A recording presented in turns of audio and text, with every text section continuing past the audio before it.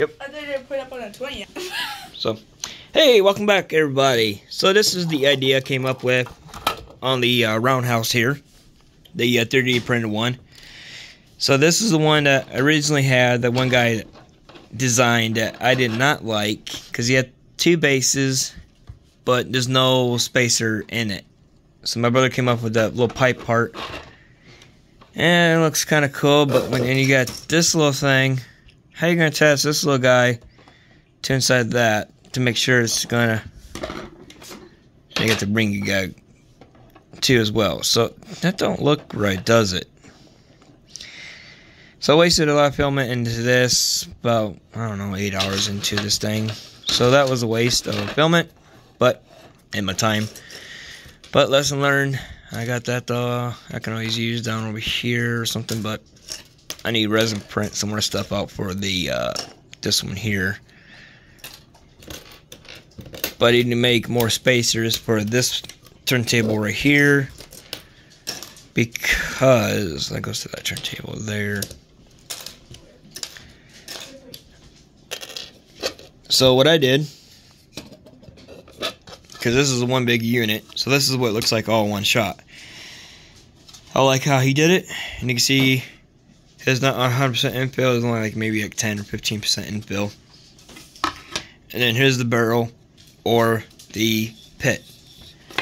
So I took his pile here, this barrel, and then I used the guy who designed this one to get his into place where I like it.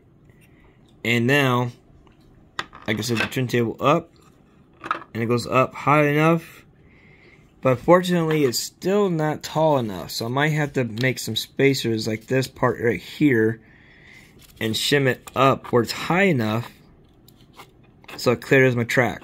But I don't know how that's going to work, because you can see right there, and it still has quite a wiggle room under it. But all in all, it looks great. I'm happy with it.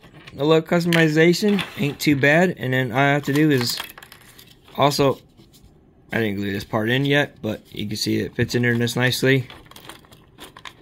What I thought about doing is taking this piece, finding a pipe, like a PVC pipe, and the same diameter, and just glue it to it. And then that'll be going underneath, and I can do it by hand. And if I want to, I can always reprint a new one of these, because I'm not going to glue it onto this turntable part, because if I want to, reuse it, I could pop it off and be done. That way, it gives me the opportunity to say, like, oh, if I want to put a motor on it, well, I can still do it, and I can make it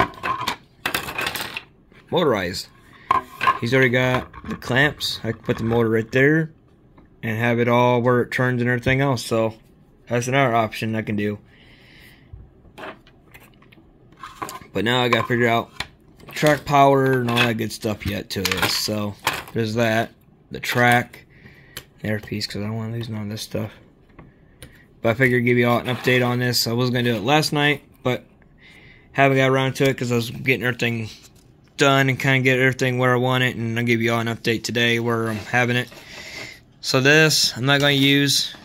This is basically gonna be parts or whatever. No big deal. This one I'm definitely going to use. I don't mind the outline like that. I don't mind, everything does fit in there. It will still churn. So I'm not too biggy on that part. I can always have the track come across up to about right there to the end, and I can still turn it the way I want it. So it's going to look awesome. How much I hate turntables now. But that's it for right now. Thanks for watching, and I'll see y'all next time.